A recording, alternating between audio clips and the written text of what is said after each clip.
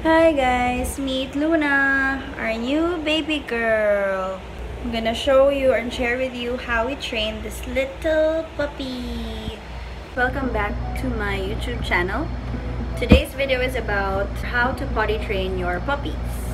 So hopefully maging helpful to dun sa mga nagpa-plan pa lang kumuha ng dogs nila. Tapos mga first time puppy parents or dog parents. So ito yung mga notes ko.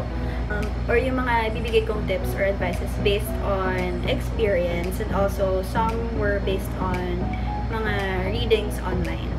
You have to remember that puppies are like real babies, so you have to be very gentle with them, and kailangan ready talaga kayo to take that responsibility na maging mommy or maging parent ng isang fragile little thing.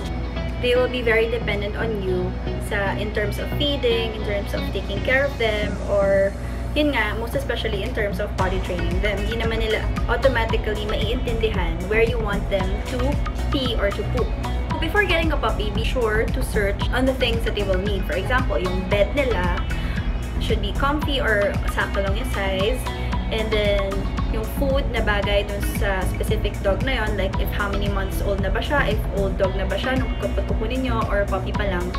Meron kasing mga types of dog food that's suitable for each type of dog, or depending on the age of your dog. Isa din sa mga dapat nyong kunin if you wanna train your dog is dapat meron kayong naka-reading treats. It will help them remember what are the things that they need to do, or ano yung kailangan nilang gawin to please you. Be ready na mapuyat kasi when you have a new puppy at home, syempre kailangan pa ng adjustment period. Tansyahin nyo pa yung time kung kailan siya gigising, kung kailan siya kakain. So, it's very normal na mapuyat during the first few weeks or first few months. The first thing that you need to do or you need to remember once you get your puppy na sa bahay nyo, na-ready nyo na yung mga gamit niya, you have to make your puppy feel comfortable in your new home. Syempre, if stranger ka, tas may bagong bahay na lilipatan ka, diba? You feel a bit uncomfortable or a little bit awkward. Make your puppy feel comfortable. Let him or her sniff around and be familiar with the place. Tapos, it's also advisable na wag mo muna siyang i-tour sa buong bahay. One room at a time. Make her feel more familiar with one room muna before you move on to another room. And it's also important to remember, kahit gano'ng kagalit or naiinit dun sa puppy mo, huwag mo siyang sisigawan. Kasi the first weeks, the first 8 to 12 weeks is very crucial sa pag-create ng specific characteristic or character ng dog mo. So we want them to not have any trauma. Kailangan positive reinforcement lang or positive lang yung mafe-feel niya dun sa 8 to 12 weeks na yun. So, meron kasing iba na feeling nila the puppies will be more trained if takot yung puppy sa kanila. So, pag natakot na magalit, baka mas matitrain nila agad yung puppy. That's so wrong. It's not right. Kasi, positive reinforcement is the best option.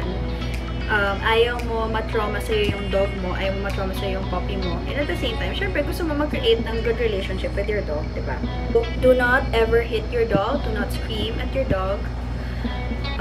Do the reward system instead. Every time na may gagawin yung dog that will please you, or yung gusto mong gawin niya, tama yung gagawin niya, bibigyan mo siya ng treat and ipipraise mo siya. Be generous when you praise the dog, and be generous when you give treats, as long as nagagawa niya ng tama yung gusto mong gawin niya. Never punish, because they never learn through punishment. They will learn through praise. So, as I've said, ayaw natin na matutrauma siya because pwedeng dalhin niya yon until pagtanda ng dog. So, I think kaya nagiging wild yung ibang dogs, or kaya sila medyo galit agad sa tao. Maybe they experienced something bad when they were puppies. So, when it comes to potty training, syempre, sa first few hours, first few minutes, hindi mo pa agad alam if mapipi na ba siya or mapupoop siya. So, once you catch her doing it, habang ginagawa niya yon, do not shout, just calmly lift her up, carry her, and ilagay mo siya dun sa place that you want her to poop or pee for the rest of her life. Once na matapos siya mag-pee or poop dun sa area na yon, like I said, give her treats and praise her. It could also be helpful na habang ginagawa niya yung peeing and pooping, meron kang command na sasabihin that will make her remember every time you say it, like pee poop or go potty, ganun. It's up to you. So, say the command before and after she does the deed. Give them a little space, but make sure that you're there for them. Huwag mo siyang iiwan dun sa labas kasi pwedeng matakot siya or hindi siya comfortable na wala siyang kasama, tapos lalong hindi niya gawin. Yung dog namin kasi, si Luna, we got her last May 5. Exactly 2 months old siya nun. Nung sinerch namin na medyo challenging daw mag-train ng Maltese, but thanks to the experience we had with Chopper, kasi we first trained Chopper. Chopper's now 8 months. We first trained him when he was also around 2 to 3 months. Tapos, dun kami nakapag-experiment. And then, na-realize namin kung ano yung mga dapat and hindi dapat gawin. Chopper is an extremely intelligent dog. It could be different sa iba-ibang mga aso. Like, example, ito si Luna, medyo hindi siya fast learner ni Chopper, so it would require a lot of patience and time and effort to be able to train her. So we got Luna noong May 5, and then noong May 11, we saw her na kusa na siya mag-isa lumabas to poop. In terms of peeing, medyo we're still getting there, hindi pa siya fully trained, pero we're seeing progress when in terms of pooing. Kasi nga, sinatsaga namin na every after meal, we take her outside and let her pee or poop. Tapos, hindi namin siya ipapasok sa loob unless tapos na siya mag-pee or mag-poop. So, kahit 30 minutes pa yan or 1 hour, tsagain niya talaga before yun siya ipasok sa loob. Para maintindihan din niya na hindi siya makakapasok or hindi siya makakapag-play ulit unless nagawa na niya yung dapat niyang gawin, which is pee poop. So, for them to remember that they're doing something good or they're doing something that you like, you have to give them rewards after they do it correctly. Mag-ready kayo ng treat, and then right after they do it, bigay nyo agad sa kanya. Puppies usually sleep a total of 18 hours a day, so they just wake up to either pee, poop, or if gutom sila. And once you see them awake, yung tatlong yun lang yung gusto nilang gawin, pee, poop, or eat. If feeling mo kakakain lang niya, busog pa siya. When she wakes up, take her na agad to the balcony or to the place na gusto niya siyang ipag-poo or pee. And then wait for her to do it. There could be times na akala mo trained na siya, na kaya na niya on her own, but then parang magre-relapse or makakalimutan niya, suddenly bigla siya magpipi or magpupoop sa living room or sa may bedroom. Okay lang yun. Don't be frustrated kasi kailangan ulit-ulitin nyo lang, and then sooner or later, maaalala din naman niya yun. Just be patient and just continue the pattern, which is observe if they're sleeping or if they're awake or parang restless siya. Take her to the balcony or to the place where you want her to poop, and then just say the command, pee poop, and then after that, praise and give them a treat. So ulit-ulitin nyo lang yung routine na yun. It would also be helpful or okay din kung meron siyang specific time na kakain siya para matansya nyo rin kung kailan siya most probably magpupo. One observation is that si Luna kasi may isang time na she just woke up from a nap, so we took her outside. Tapos ang tagal, ayaw niya talaga mag-pee or poop. Akala namin hindi niya gagawin yun. Pinapasok namin siya, and pagpasok niya, ginawa niya agad mag-pee. At tinakulit namin siya sa balcony, and then she stopped again. Ayaw na naman niya gawin. But when we took her inside, tinuloy niya ulit. I think it could be, one of the possible reasons is that baka scared or anxious yung dog. That's why ayaw niya gawin yun outside. So, that's why ina-emphasize ko na dapat hindi takot yung dog nyo if ipapagawa niyo yun sa kanya. Why crying? Say hi to Luna!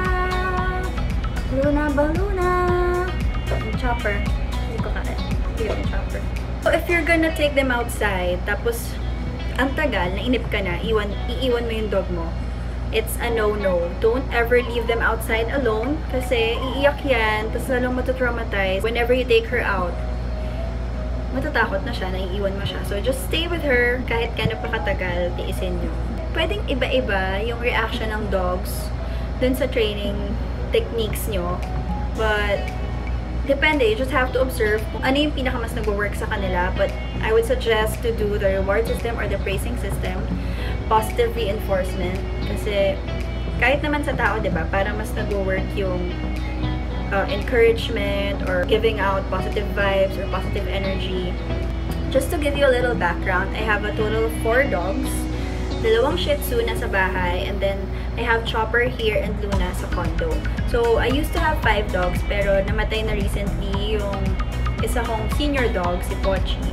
So, I have 4 na lang. That's why siguro medyo may experience na rin ako or may background na rin ako when it comes to puppies. Kasi lahat sila, nakuha ko sila when they were 2 to 3 months old pa lang.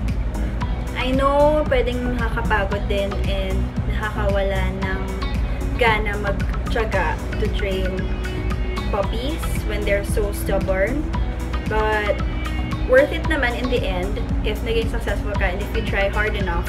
Worth it lahat kasi like si Chopper, hindi na namin siya iniintindi. Binubuksan lang namin yung balcony and if magpupo siya or magpipi siya, siya na mag-isa, very independent na siya lalabas and then papasok sa loob. Pag nagugutom, so just yung itatap niya kami using his paws. So alam namin na either thirsty or hungry siya. Yun, parang hindi na siya alagain. I think the hard work really paid off dun kapag train kay Chopper. So that's why with Luna, she's a bit more stubborn than Chopper, pero we're doing our best and talagang binibigay namin ng patience, time, effort para masanay din siya. I hope this video helped you in terms of deciding if you're ready to get your new puppy or if you're ready to potty train your puppy. If you have any questions, if you have any suggestions or comments, just let me know. And I hope that you guys will be successful in training your own little dogs. Thank you for watching this video. Give it a thumbs up or a like. So that's it for today. I hope you guys learned a lot and I hope na useful din tong na ginawa kong video somehow for all the dog lovers, for all the soon-to-be dog owners or dog parents. Bye!